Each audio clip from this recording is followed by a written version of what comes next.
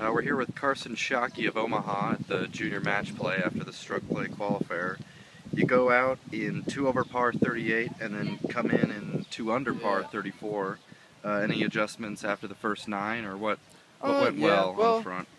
I don't know. I just kind of got back in my game on the front 9. I had a couple dumb shots on the back 9. It seemed like the back 9 is actually a little tougher today, even though there are more par 5s, which I capitalized on a lot. It seemed like a lot of holes were into the wind or just longer than usual, which made them tough. But front 9 a lot better. I made a really good par. I think it's a birdie on number 4, the par 3, and then made another good birdie on number 8. So yeah, I mean the back nine just went a little bit better.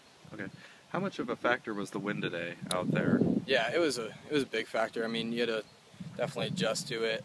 Like I said, my front 9, the back 9 played a lot tougher because it was in the wind. When you hit wedge shots, you definitely have to watch out. I mean, they come zipping back, so I mean, it was a big factor. You got to watch out for it. Okay, thank you. Good deal. Thanks.